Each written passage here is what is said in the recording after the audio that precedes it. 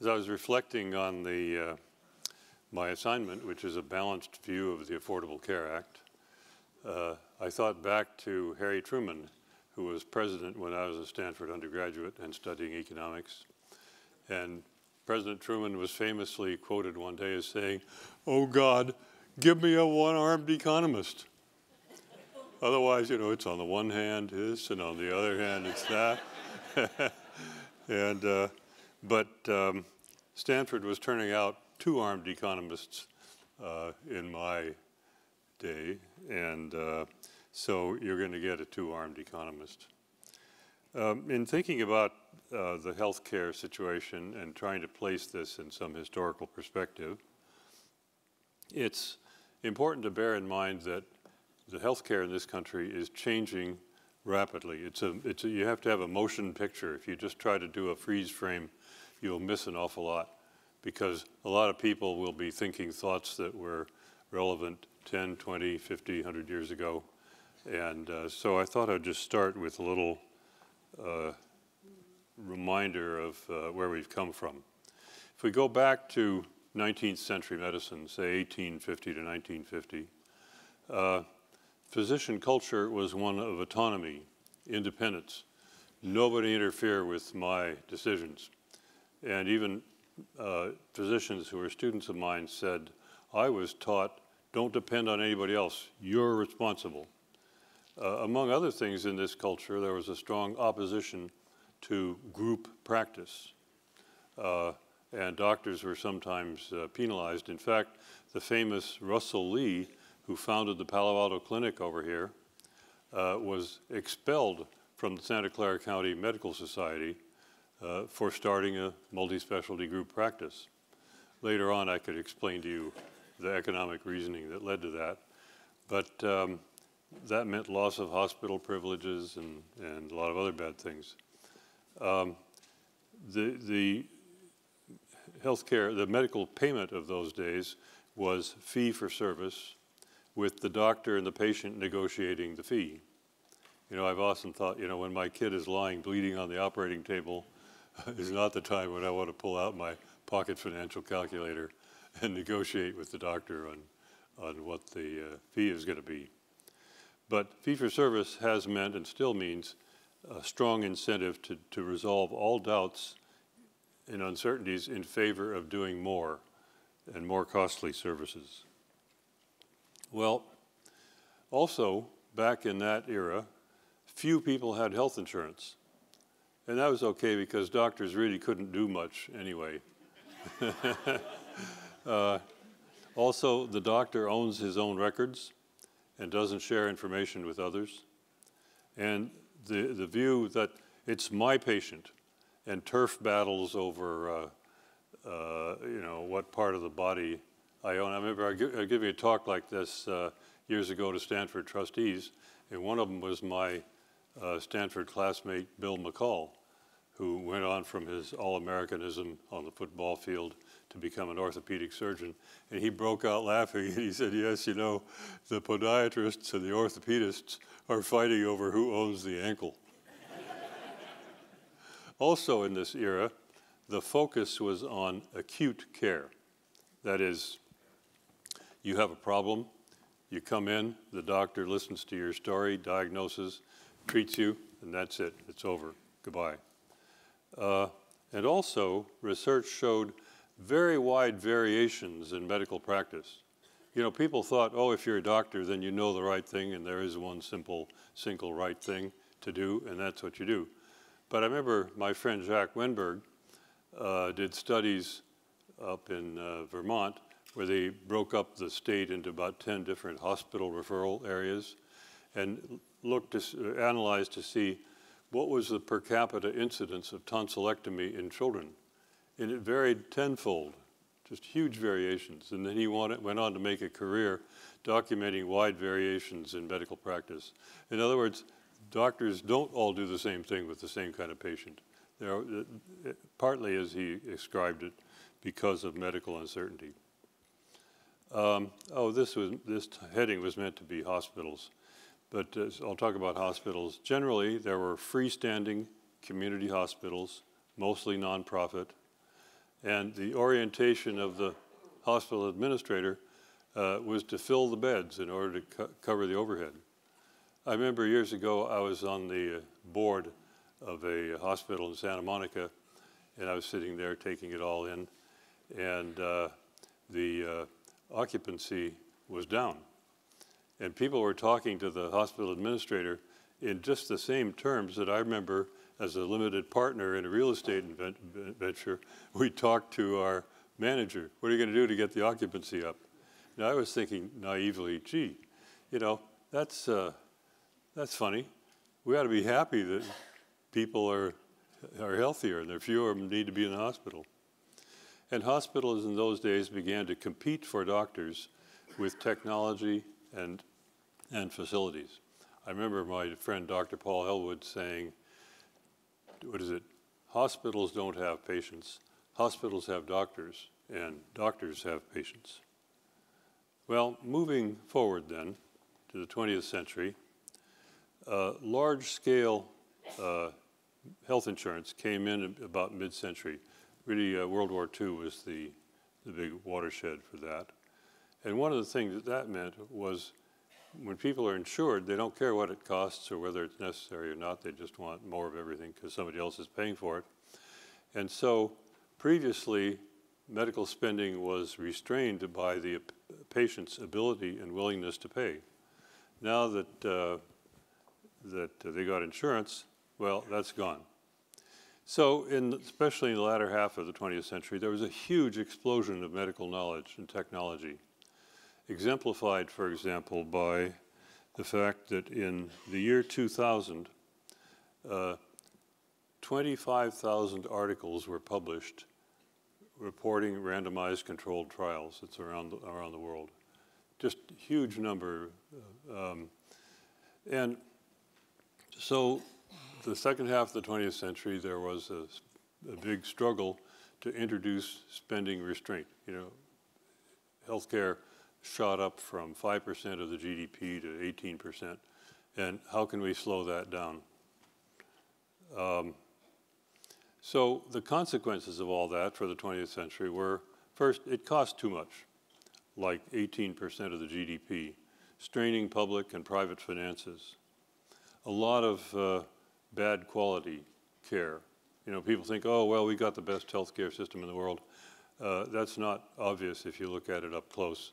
I was reading an article the other day, research indicating that something like 400,000 deaths happen in hospitals per year because of errors and preventable errors.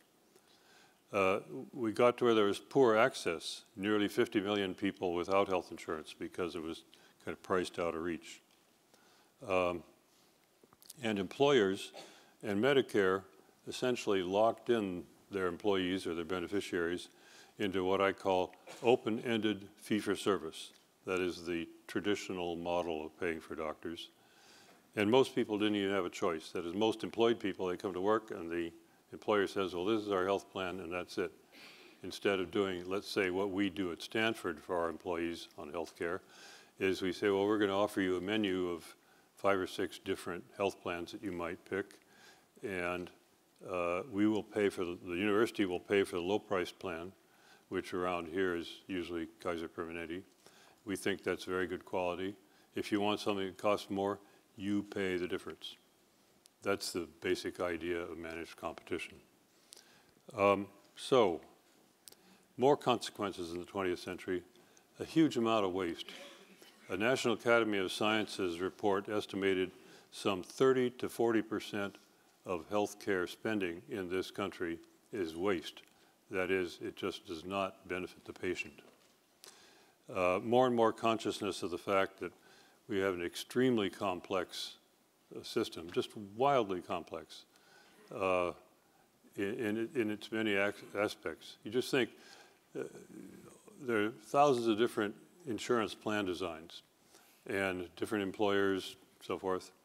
And so think of the poor Palo Alto Clinic. They have these people with huge number of different health plan designs, and they've got to figure out, now for each person, what is it that the insurance pays, and we can bill the insurance, and what is it that the patient pays?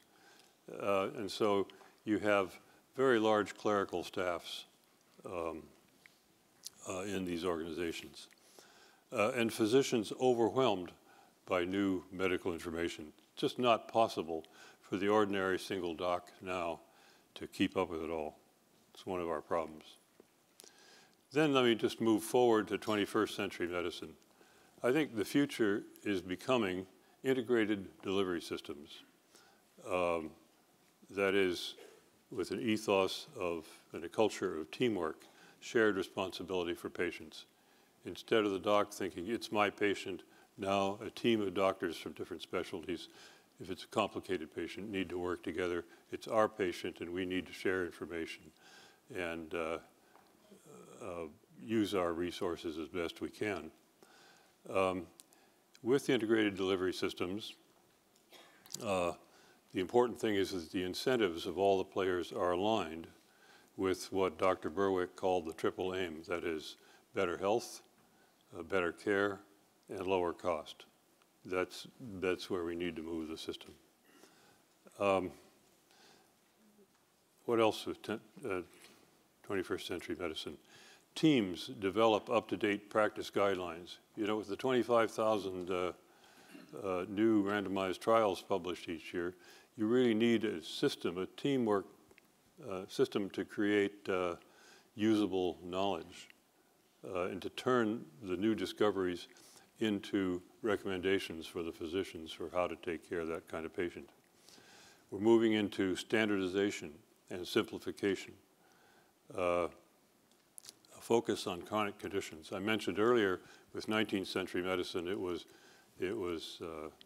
acute care. Now, about 3/4 of the costs of healthcare are for people with chronic conditions, with diabetes, congestive heart failure, et cetera, depression. And a very promising development, in my view, that's starting to come into play now is some of the large benefits consulting firms have created benefits exchanges. Aon, Towers, Mercer have done this. So they contract, let's say Aon contracted with Walgreens, that they will put before each patient, each worker, a menu of maybe 5 or 6 different choices. And the employer will make a fixed defined contribution, and like Stanford, then the employee will make his choice. And I think that's just crucial. To me, that's the highest priority thing, is just breaking out of the situation where people don't have choices and into a kind of market model. And that's starting to happen now. Okay, that brings us to the Affordable Care Act, which happened in about 2010. A good thing, there are exchanges which we've all heard about because the implementation was so grievously botched. But for people who don't have employers to arrange their health insurance, they can go to the exchange. Now, I think exchanges, as I was saying earlier, are a very good and important and necessary idea. My regret that I expressed to the Obama-nauts was that ought to cover everybody, not just people who don't have an employer. At least we ought to have every firm up to, say, 200 employees. I sometimes wonder, why not? I mean, that's the American way to give people responsible choices. Anyway, so that's a prominent, well-known feature of the Affordable Care Act. Also, other features, they enacted what's called the Cadillac tax, an excise tax of 40% on the excess of family premiums over $27,500 a year. That sounds wild, but I mean, normal projections of where things are going is we'll be there by 2018 when this thing kicks in. And a lot of employers are starting to work hard, including Stanford. How can we avoid that tax? How can we keep the premiums down? They also, to pay for the expanding coverage, they reduced Medicare hospital payments. Essentially, with Medicare, the government was saying each year we'll increase your payments by the amount of inflation in the cost of doing hospital business plus 1%. Well, they took the 1% away. Probably fine. They created what are called accountable care organizations to modify the incentives for doctors and hospitals caring for Medicare patients. The idea with the accountable care organization is, again, to bring some teamwork and cooperation into the situation by doctors and hospitals accepting responsibility for moderating the growth in per person expenses. And if they can hold the cost to less than the projections, then they get half the savings. Now, I've been rather skeptical of that because I think the incentives are far too weak. It'd be better if we just had a market and they said, here you are, guys, if you don't really, give patients a good deal, high quality, good service, and so forth, you're just going to lose your business. Instead, it was, if you don't slow the growth in spending, you won't get this bonus.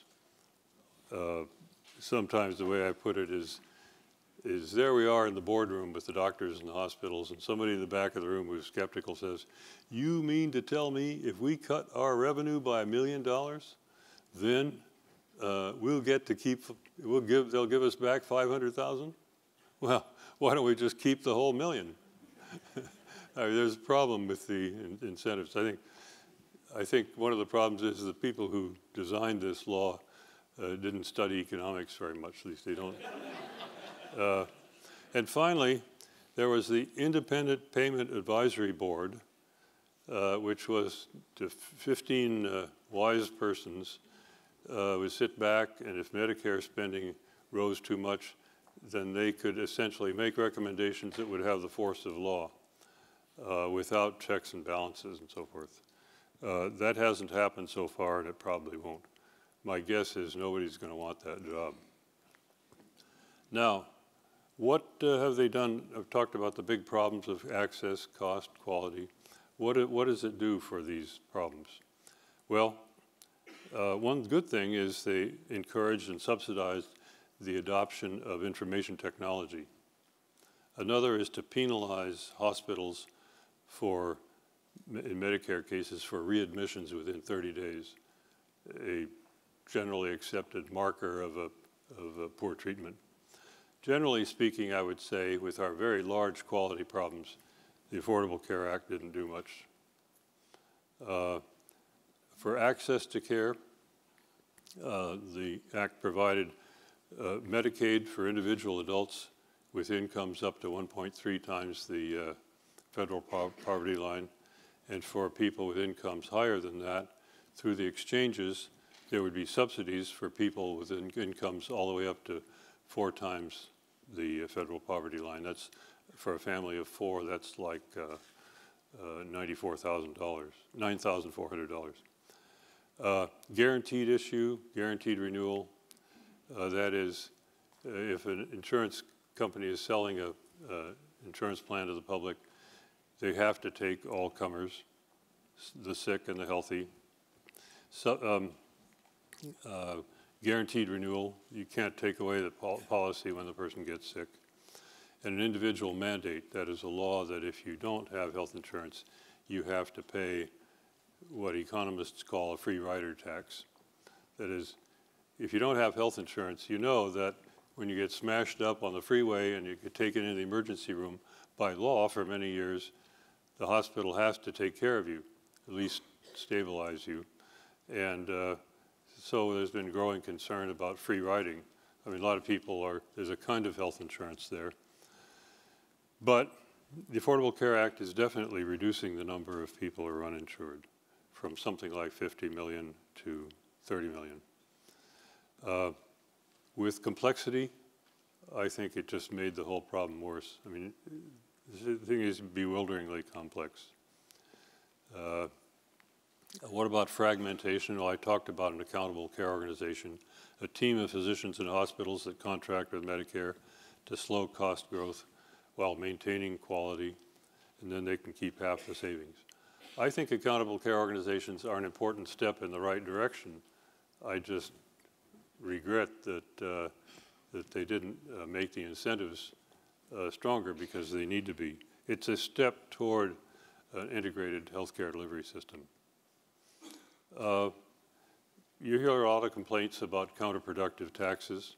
To pay for all this, they imposed a 2.3% excise tax on drugs and devices, and the device manufacturing companies complain that we are starting to pay taxes on the revenues even before we make any profits on the product. And so it's been, I think, justly criticized as being anti-innovation. Similarly, there's a tax on insurers that, this is kind of an obscure point, but nobody likes insurance companies, so we're going to make them pay. Well, the problem is the tax falls heavier on insurance companies that bear risk than half of employed people are employers who are, where the employer is self-insured. There's no insurance company maybe to process the claims. Anyway, it's a tax that works against risk bearing, which I think is a mistake, because what we need is to get insurance companies bearing the risk and then to making deals with doctors and hospitals to share the risk, to transfer the risk for the cost of care to doctors and hospitals.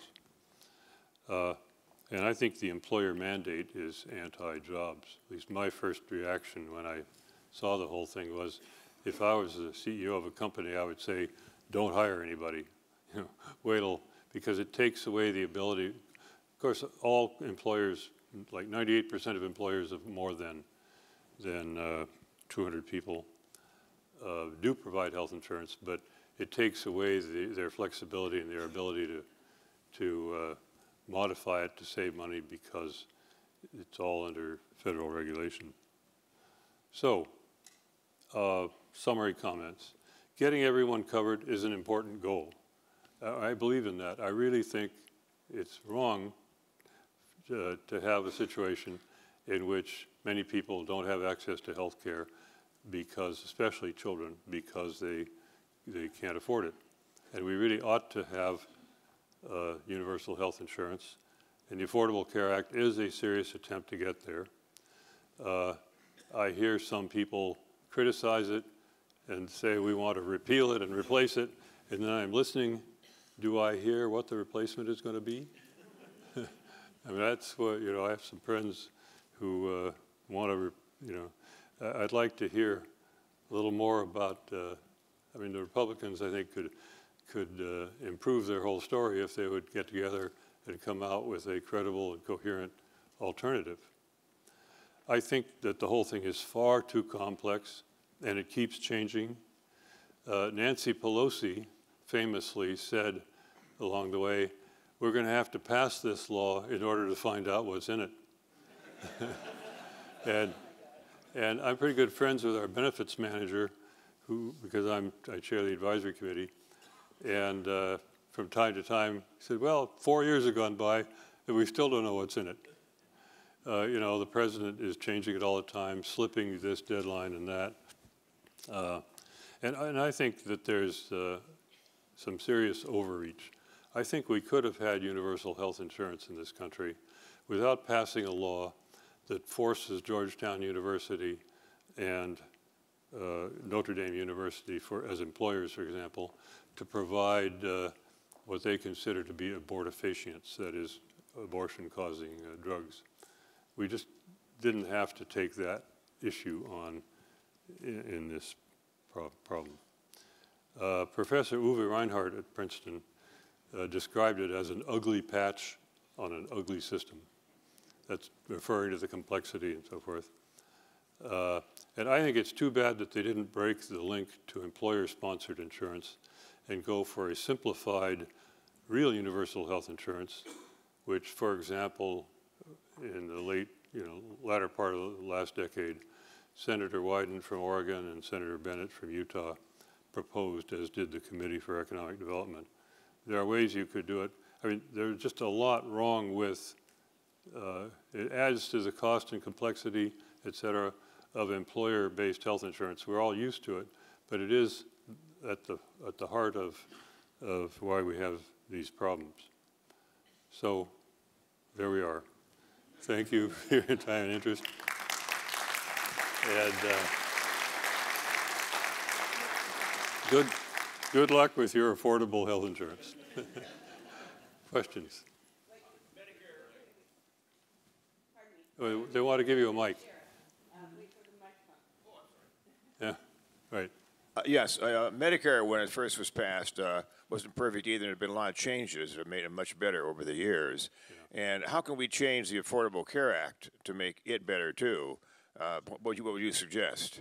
Well, do a single payer, or like Medicare, or do something else? Well, I think first of all, with the subsidies, they're means tested. You know, so that the exchange has to go to the IRS and get last year's tax reported, et cetera, and taxable income reported and so forth. So I would say the subsidy payments or the premium support payments ought to apply on a flat basis across the income spectrum and not be means tested at that level. Except for, if you want means testing, which I think is okay, then you would say these premium support payments would be reported to the IRS and included in the recipient's taxable income. So that would reduce some of the cost to the government. But that would be one major thing. Let me just say, if you say, what do I think we ought to have? Depressingly, it's been 30 or so years since I proposed, published in the New England Journal of Medicine, Consumer Choice Health Plan.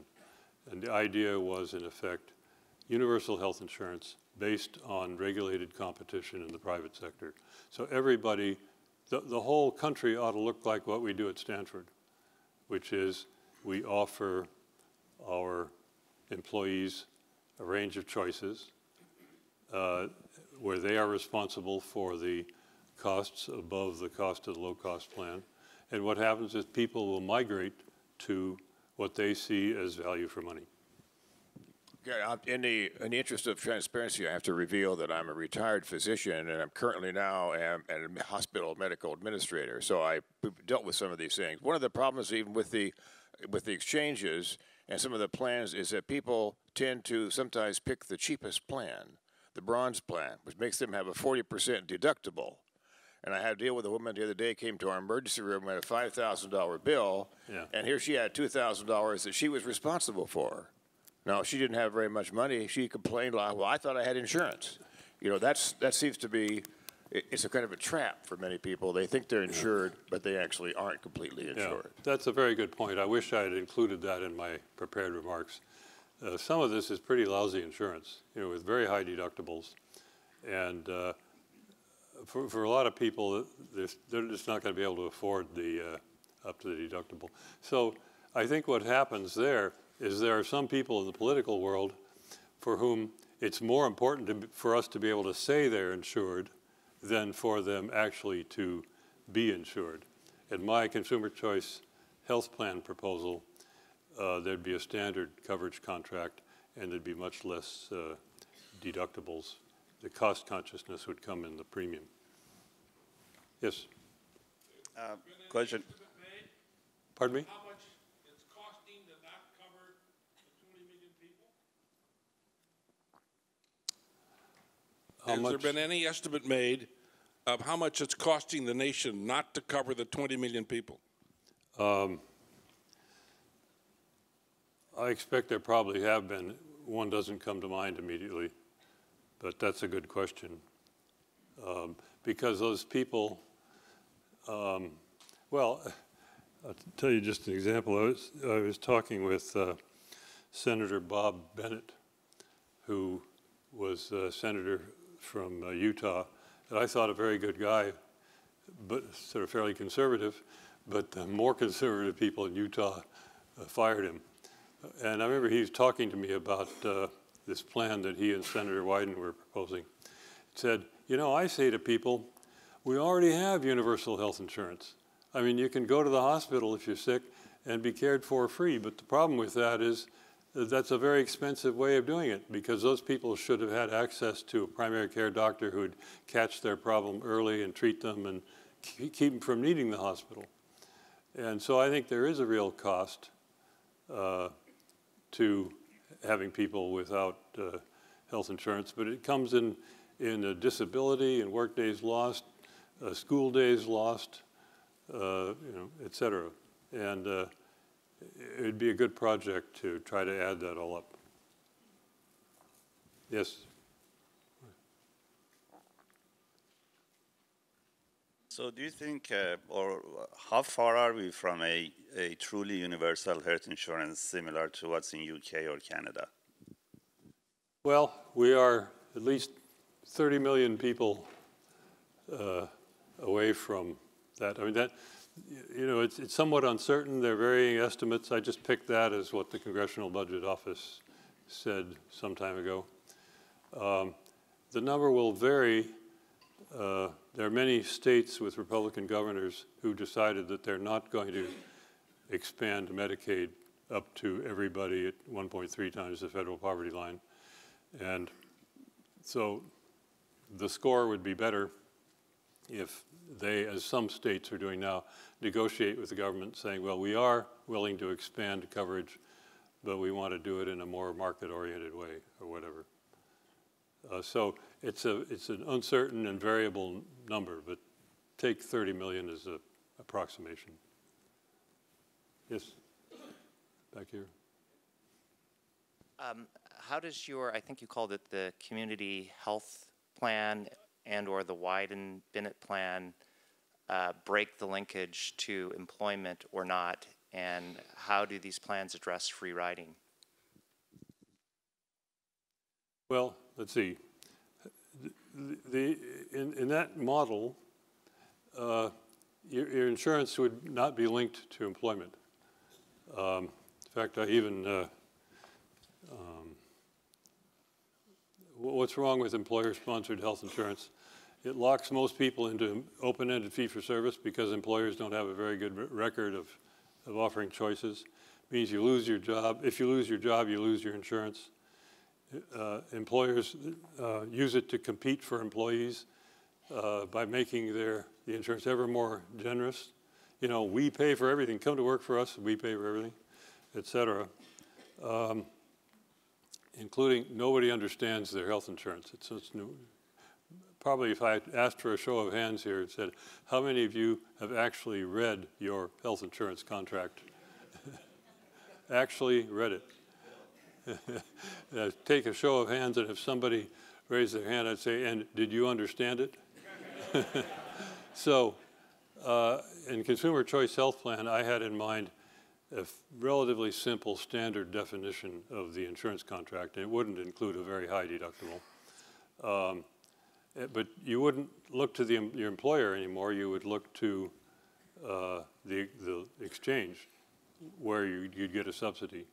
Now, what I proposed was that, like Stanford, the low-price plan would be paid for.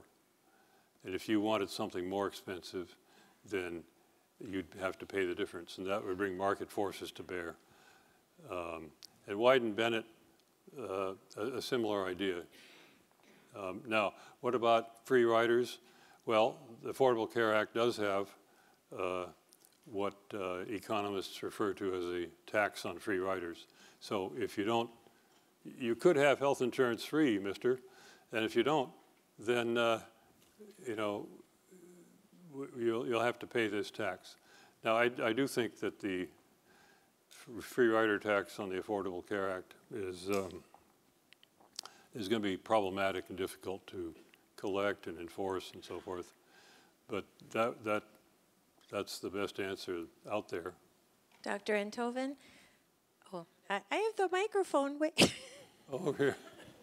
Thank you. Great talk. I'm married to an MBA. I'm a physician, and I have a question that's been talked about in the doctors' lounges and in the boardrooms of hospitals. You so casually referred to the 30-day readmission rate as a marker of care somehow, and are you aware, or do you have a comment on that we have no control over the non-compliant patient, the mentally ill patients, and those with chronic diseases who leave against medical advice, or they bounce out, don't take their medicines, and they come back within 30 days, and we care so much about those patients, but we have no control over their behavior once they leave?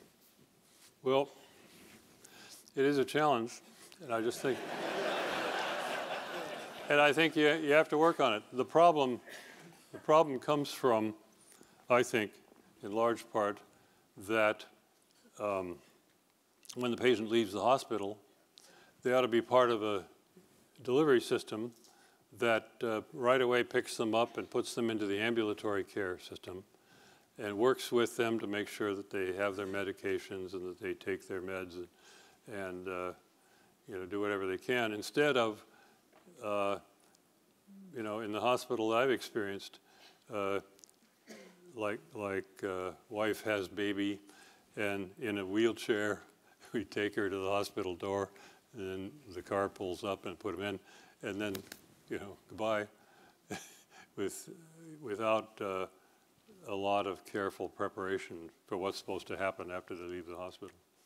It's there are going to be some within 30-day readmissions for the many reasons that you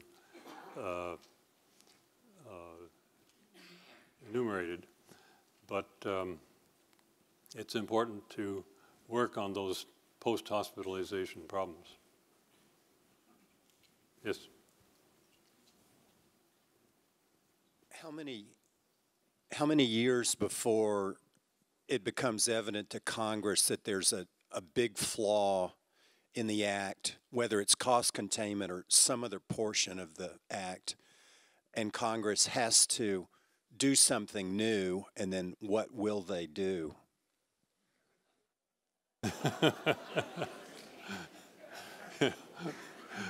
Well, one thing is Obama and the Democrats have no shortage of critics who are pointing out the various flaws, and so it's hard to pick up a newspaper without reading about one or another of the flaws in the Affordable Care Act, and I've mentioned a few.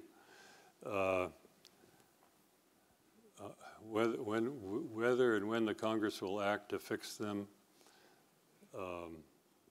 it beats me. But I would say the direction they ought to go is to make it more universal, more cost-contained. One of my big complaints about the Affordable Care Act is I think nobody should just be offered open-ended fee-for-service fully paid.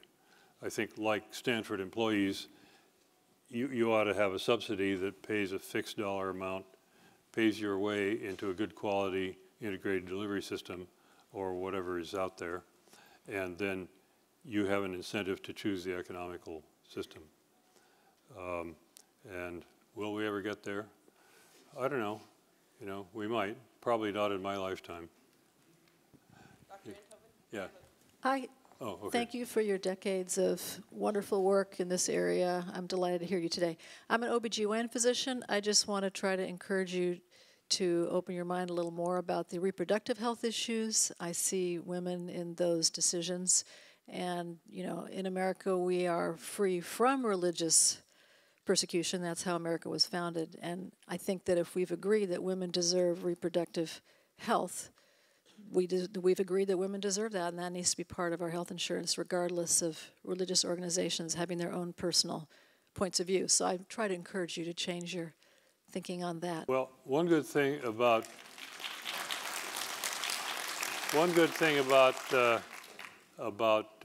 breaking the link between employment and health insurance, I probably should have, next time I do this, I'm going to put that on the slide, is then the employer is not involved in the issue of the contents of your health insurance.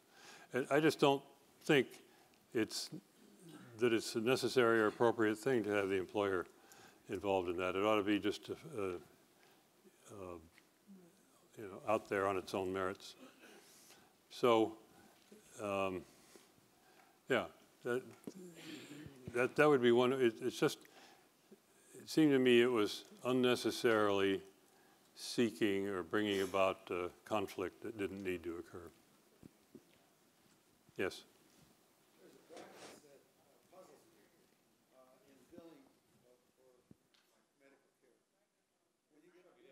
You got to get the mic. Here it comes.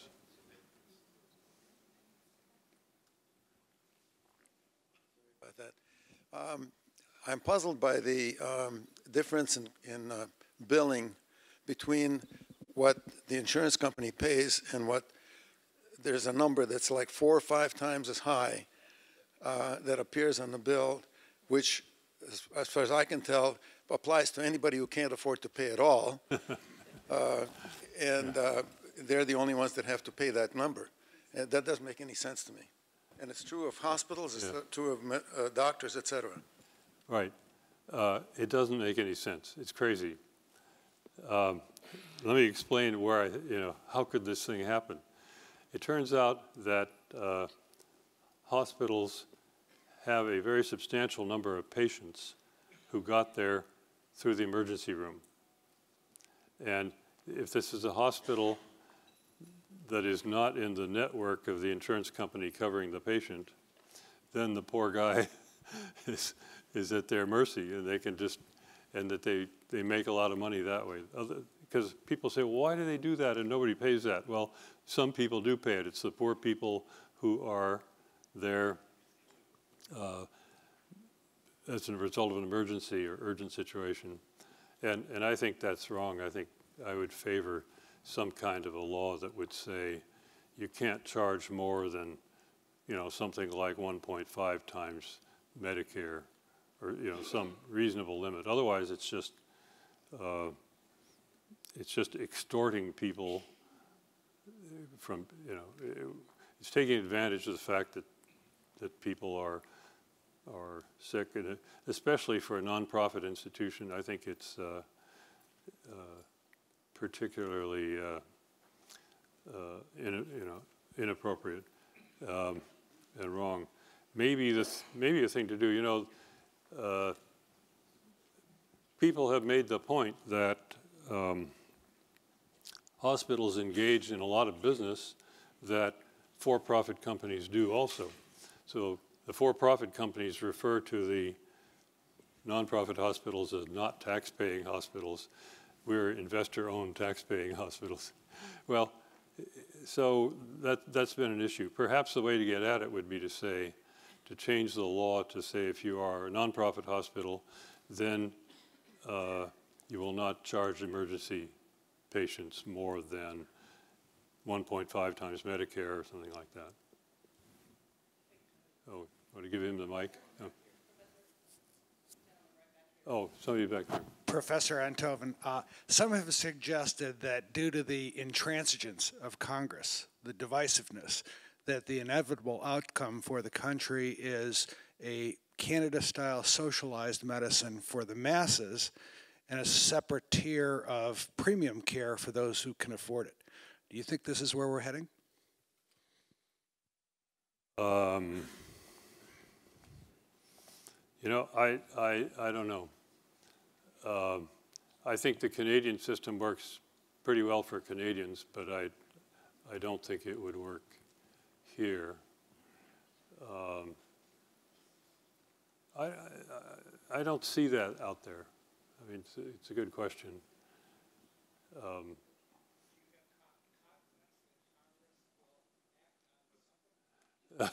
Will Congress act on something? Only reluctantly and in a complex and confused way. Dr. Burnett. This is Dr. Burnett, my friend. This recent study by University of California showed that healthcare delivery systems controlled by physicians were at least 20% cheaper than medical care delivery systems controlled by hospitals.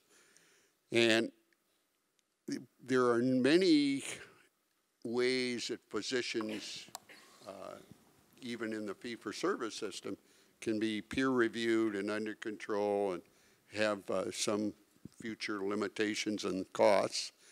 I don't see any in hospitals, and I think about the Affordable Care Act and having the group of hospitals and physicians. It's still going to be dominated by the ones that have the capital, which are the hospitals. There are not lots of hospitals per population in many areas of the country. And what do you think is a solution to make this more efficient a system from the hospital side, not just on the medical side? Well, that's a very good question. I might just say Dr. Burnett has been a pioneer in this area. He's been a physician leader in physicians getting organized to bring down the cost and improve the quality and so forth. Bob, I just read that article yesterday. The author, Jamie Robinson, is a good friend of mine, and through the Integrated Healthcare Association, I've kind of seen that research progress. And what had happens is the hospital-owned medical groups cost 1.41 times the non-hospital. It's a very marked difference. Now, my reaction to that was, well, you know, the problem is with hospital administrators, their whole orientation has been heads and beds. Keep the hospital full so to be able to pay the overhead costs, which are usually large, and keep the CT scanners scanning and keep all that stuff to bring in the revenue. And the whole orientation of the efficient delivery system is let's do everything we can to keep the people healthy and keep them from needing a hospital and see if we can empty those hospital beds. It's kind of a completely different orientation and mindset. And so I don't think that hospital administrators have the right mindset and ethos to be leaders in healthcare systems, and that it ought to be physicians like you and your colleagues who pioneered in creating physician organizations.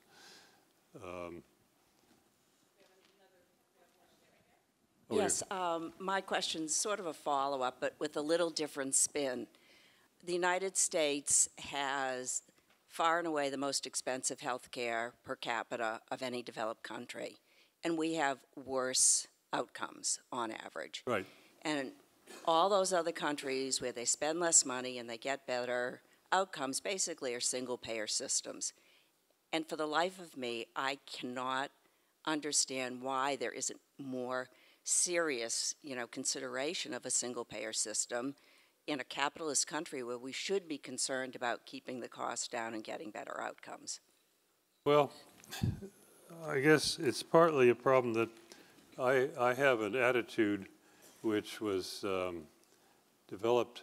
I spent 4 years as an assistant secretary of defense, and my job was to bring cost effectiveness into defense decision making.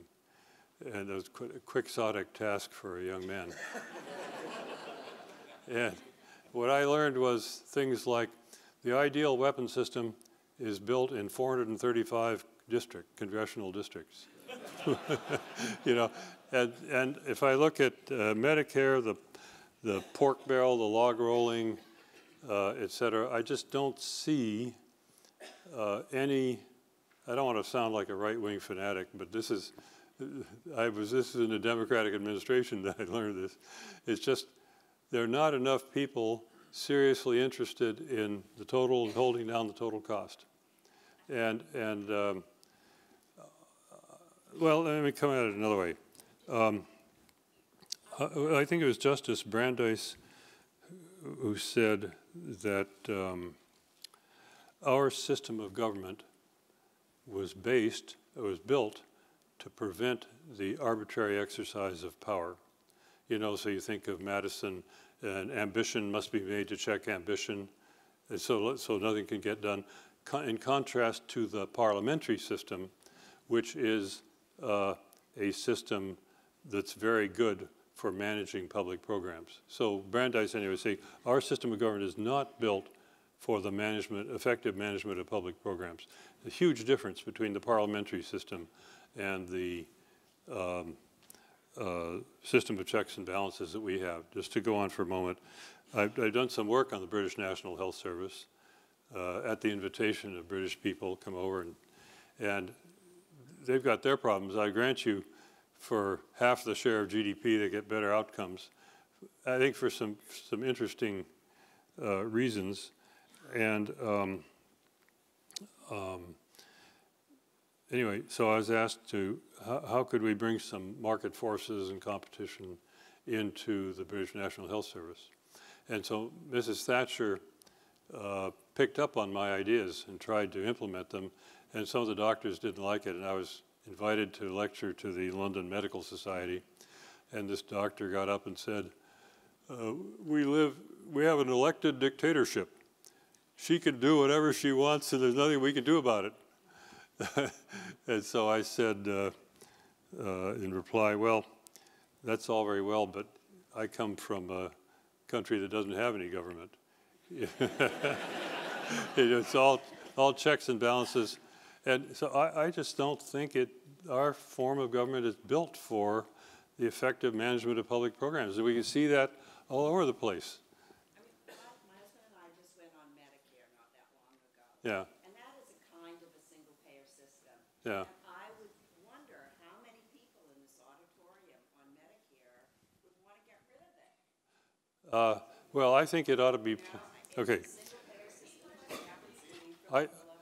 I think Medicare ought to be phased into a new model which resembles what we do at Stanford for our employees. That is, the government, and by the way, several bipartisan commissions and groups have recommended that we do this. One of the problems with Medicare that we've had is that we can't afford it. Other than that, it's very nice.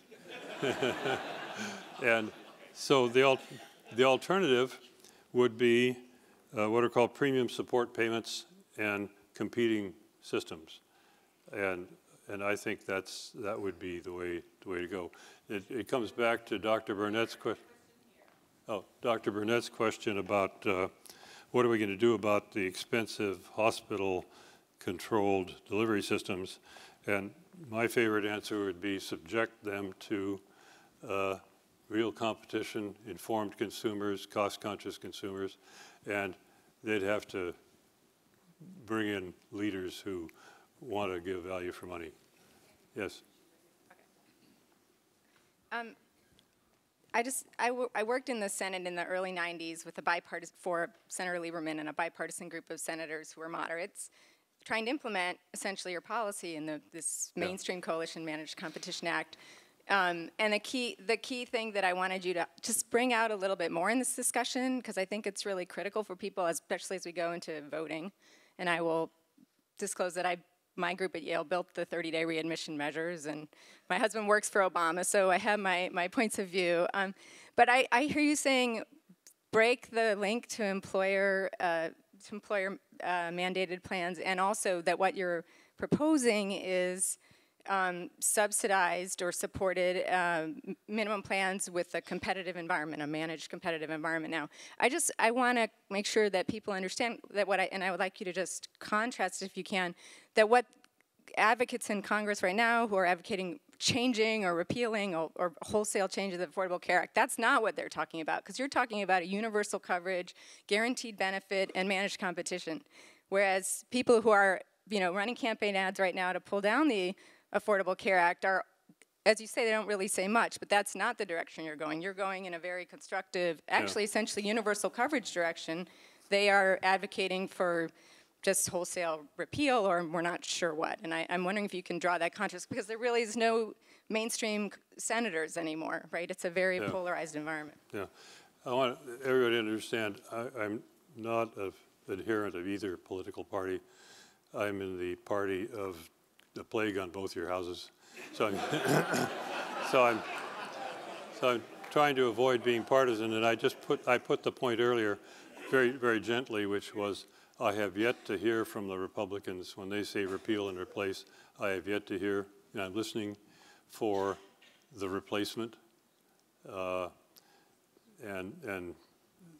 Three senators from someplace got together and put out a plan, but it didn't deal with the big problems. So I accept that point, that it's I think the critics ought to be able to explain, this is what I would do, which I've done in writing. Professor, we have one there in the third row in the center, and then we have one over here. We're just about out in terms of our time, so I want you all to be aware of that. If you need to go elsewhere, feel free to do that. And I think Professor Enthoven might be able to stay a few minutes after.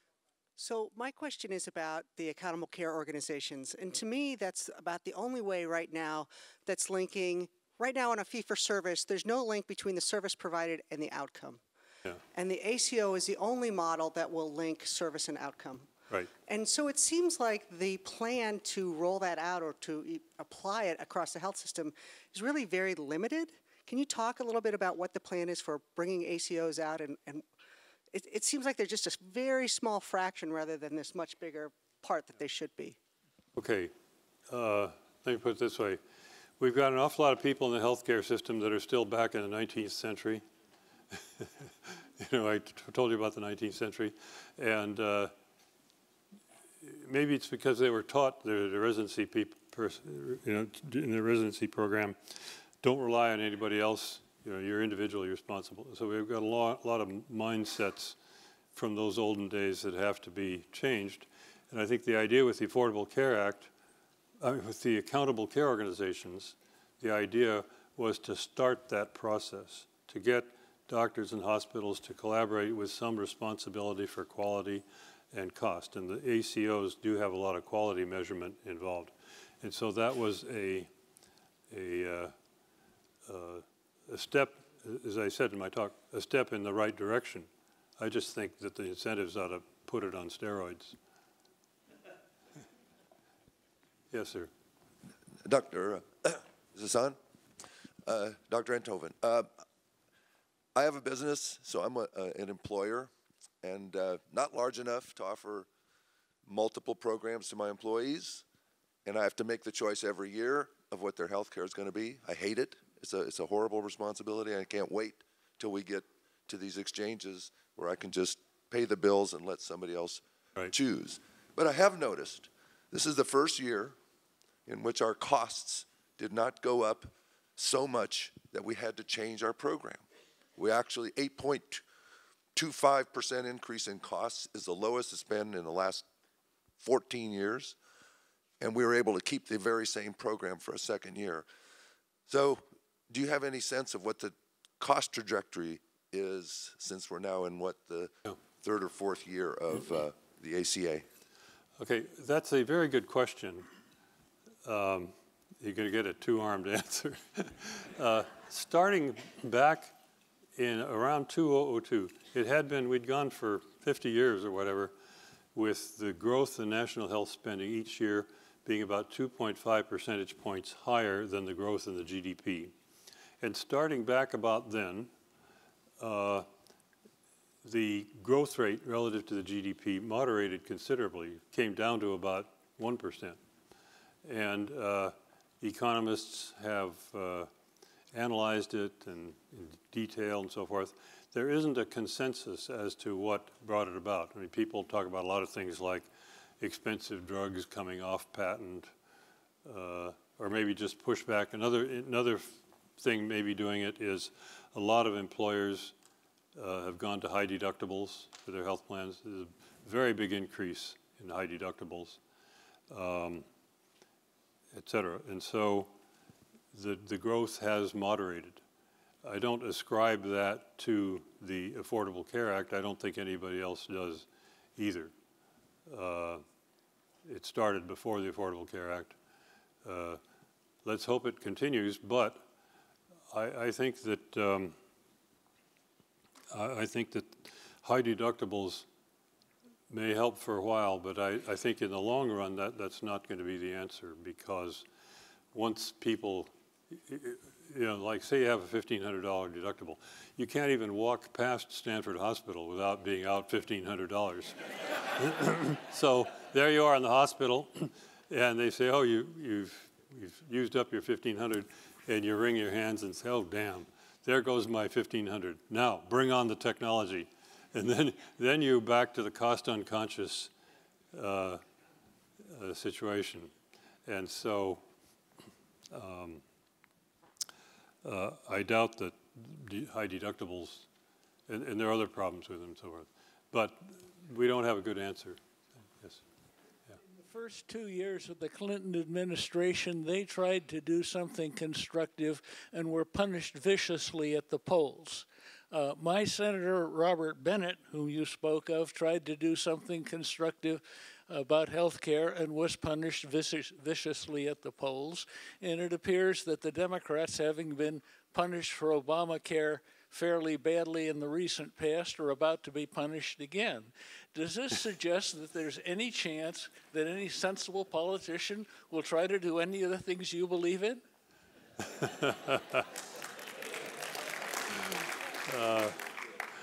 Well, I don't know. I think it is remarkable the negative reaction to Hillary Care. Wasn't even implemented. I think the non-passing of Hillary's 1,342-page bill, I'd been back there advising on it, so I was following it with some interest, is that she and Ira Magaziner and the legislative draftsman kind of went in the back room and wrote up the whole thing. They had a big task force of 500 people. I was back there for a while wandering around the halls of the executive office building until I gave up. And so they presented it to the Congress, and I can just picture the scene. Some representative looks out the window and sees the bill sitting there on the front steps and says, "That's not my baby." And over there some senator looks and says, "I'm not the father." And that's very different from the way Lyndon Johnson did Medicare. Lyndon Johnson, I'm told, wrote a one-page description. This is what Medicare ought to be. Wilbur Cohen, my Secretary of Health and Human Services, you take it over to Wilbur Mills, the chairman of Ways and Means, and you start working it out. And if you agree, if we can get, and so, you know, all the people in the Congress got to put their fingerprints on it, and it sort of grew organically. If you agree, then we'll lock arms and walk forward and say we have Medicare. So you have to involve the Congress. And it is dangerous territory. At the time with Hillary Care failed, we all said, oh, it'll be another 20 years before they try again. And maybe it'll be another 20 years. Although I have some hope that the private sector, through exchanges, might be able to reform the system a lot.